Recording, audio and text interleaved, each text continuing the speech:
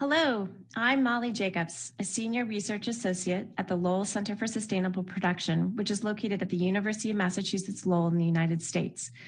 Our research institute has worked with governments, businesses, and non-governmental organizations for more than 20 years to help advance the development, evaluation, and adoption of safer chemicals, materials, and products. To help support the European Chemicals Agency's substitution strategy, we've developed this training series to better guide those within enterprises, government authorities, and non-governmental organizations who are looking to improve their knowledge and skills regarding an assessment of alternatives. Yet before we dive into what to expect from this training, we thought it useful to first step back and make the case for informed substitution and the role for an assessment of alternatives.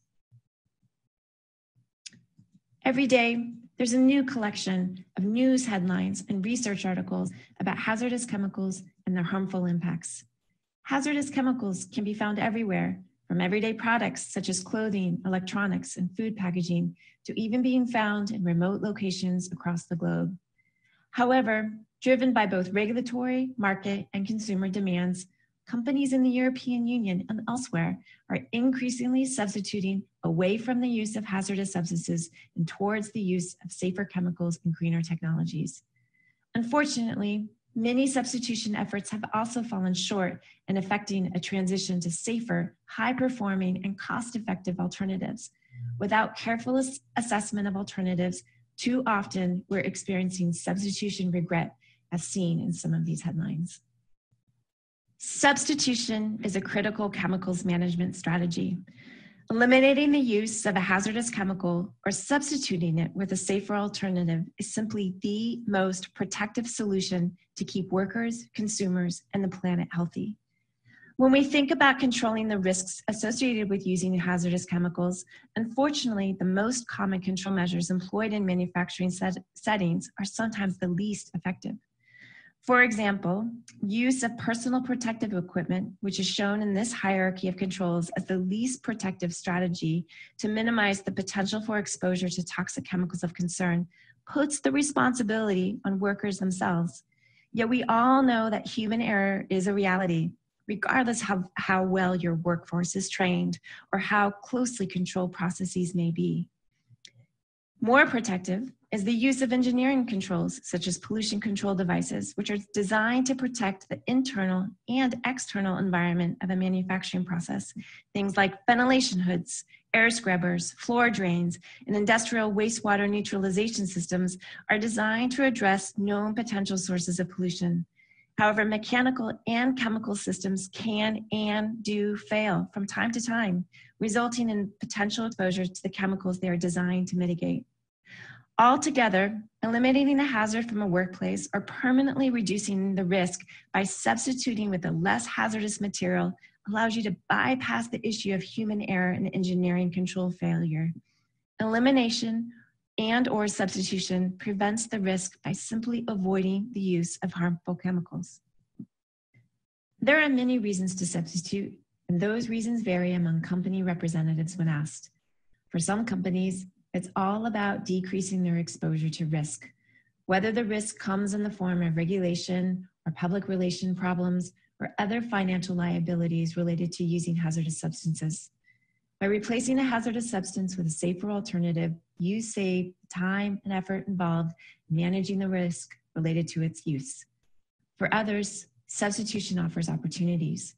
By identifying how a specific function can be met in a less impactful way, new opportunities emerge. Substitution can be reframed from being primarily a regulatory compliance activity to an innovation strategy. Replacing a hazardous substance gives you a competitive advantage in the marketplace. Your customers will appreciate effective products that are also safer for workers and consumers and with fewer adverse impacts on the environment. Your informed substitution efforts can also enable your customers to gain a market advantage and reduce their costs of complying with the legislation on chemical safety. For others yet, substitution is embedded within their business operations. Substitution is continuous improvement. Looking for safer alternatives makes your company look systematically at what you are doing and how you are doing it. You may even realize that the function performed by the substance you are using is no longer necessary if you change your process or redesign your product. Revisiting your materials and production processes can also result in more efficiency, including the lower use of resources or the generation of less waste.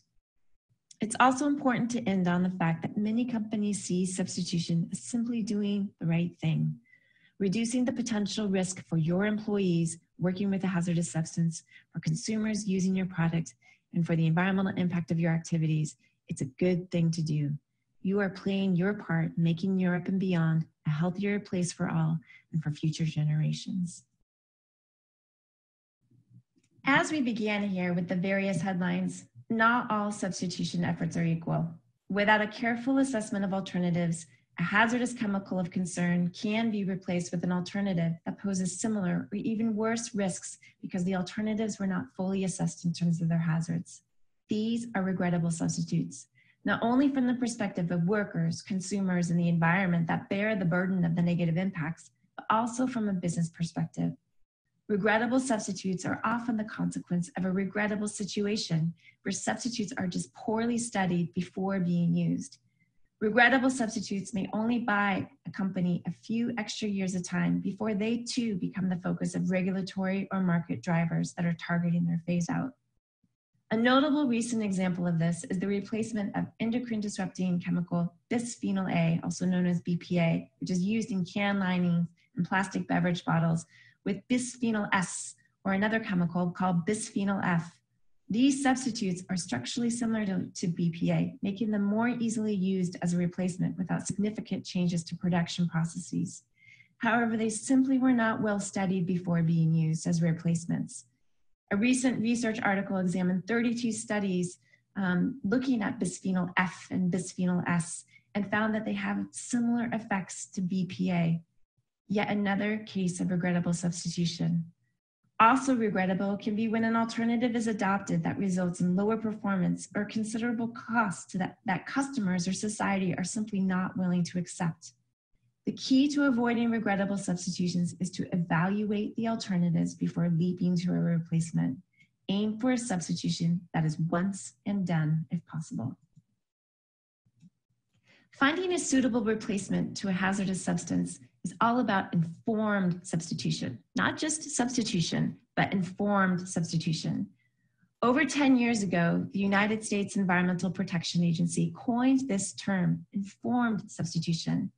It's defined as a considered transition from a chemical of particular concern to safer chemicals or non-chemical alternatives. The goals of informed substitution are to minimize the likelihood of unintended consequences, which can result from a precautionary switch away from a chemical of concern without fully understanding the profile of potential alternatives, and to enable a course of action based on the best available information on both human health and the environment that is available or that can be estimated.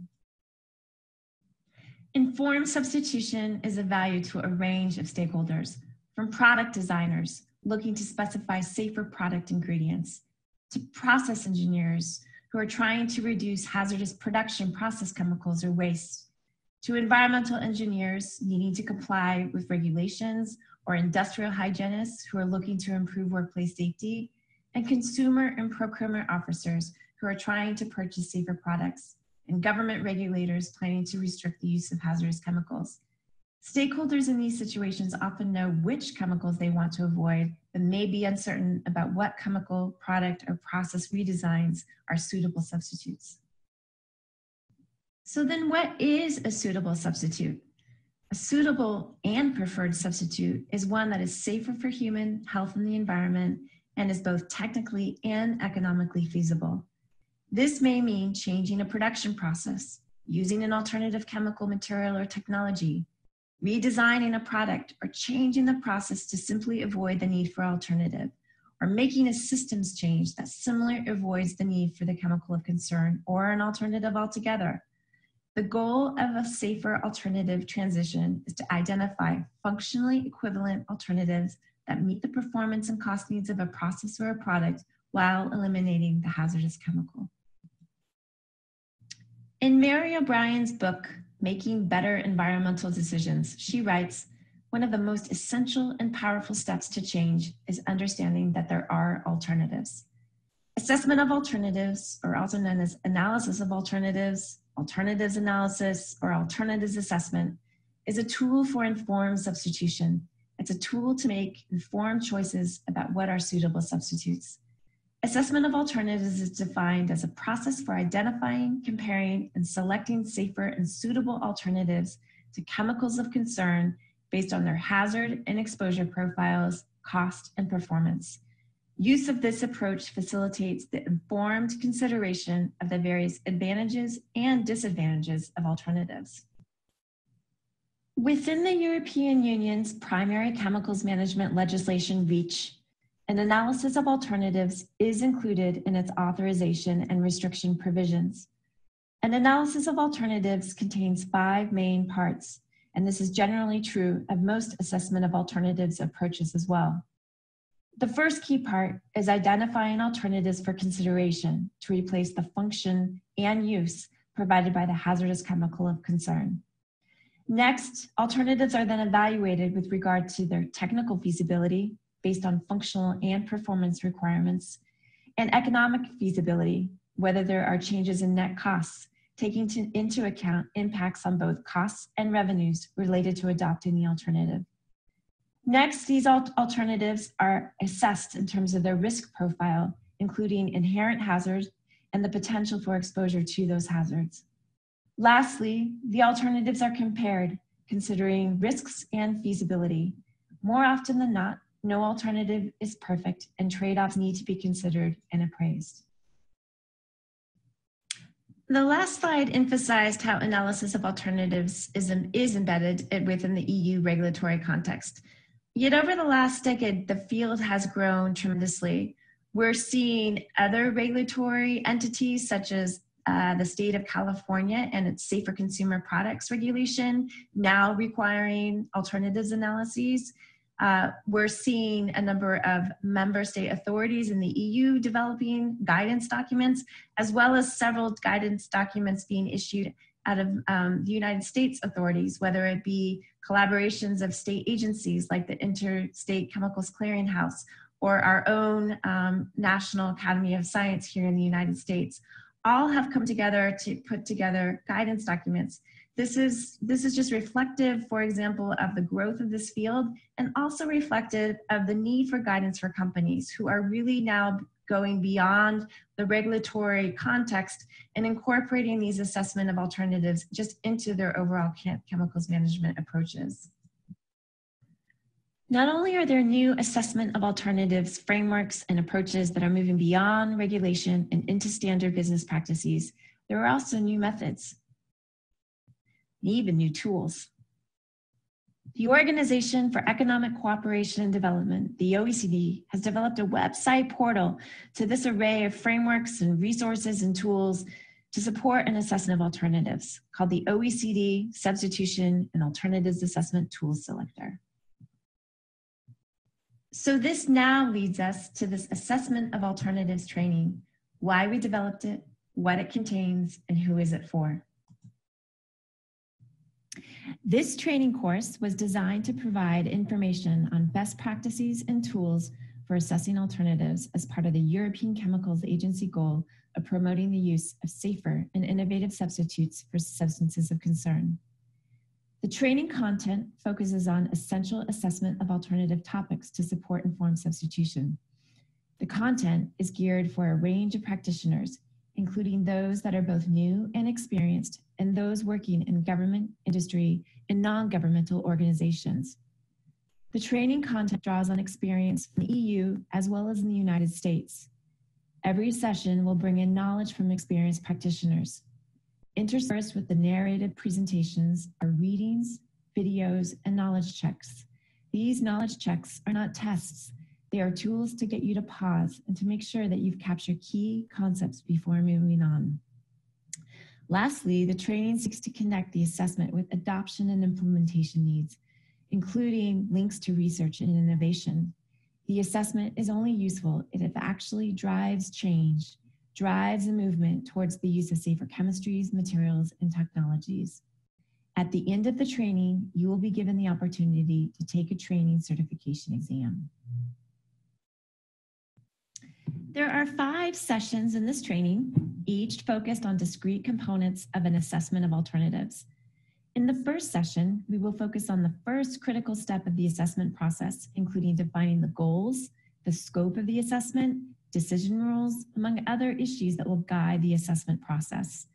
Session 2 focuses on how to identify alternatives for consideration. It outlines the types of alternatives that are important to consider and what resources are particularly useful for identifying a range of alternatives to include for further evaluation. Sessions 3 and 4 are the main components of an assessment. These modules focus on the assessment of hazards and intrinsic exposure, as well as cost and performance. The order here is not necessarily the order in which you have to conduct each of these components. Some may choose to assess performance first, others hazard. Session 5 focuses on tools used to help compare and make decisions. The assessment of alternatives is action-oriented. It is about making decisions to support and inform substitution. Session 5 also focuses on implementation. It will review important considerations for implementing the results of the assessment. You will hear the voice of 3 trainers in this training course. Pam Eliason from the Toxics Use Reduction Institute in Massachusetts, me, Molly Jacobs from the Lowell Center for Sustainable Production at the University of Massachusetts Lowell, and finally Joel Tickner, who is also from the University of Massachusetts Lowell. Our team of trainers have extensive experience in the science, policy, and practice of assessing alternatives, as it has been a key tool to help industries in Massachusetts move towards safer substitutes. At the end of this training, you will be able to understand the importance of scoping and engaging stakeholders early on to improve the assessment process and the adoption experience. Know what types of potential alternatives to consider and where to look for them. Access new methods and tools to assist in the comparative assessment process. Learn strategies for addressing uncertainty in the assessment and reconciling trade-offs when making decisions. And lastly, understand strategies for implementing the results of the assessment and linking it to continuous improvement initiatives. So now we're asking you to reflect. What's your substitution story? What's your assessment of alternative story? Have you had some challenges or any notable successes? Over the next 5 sessions, we hope to provide additional lessons, resources, and tools to set you up for success in future assessments of alternatives to support the informed transition to safer chemicals, materials, products, and technologies.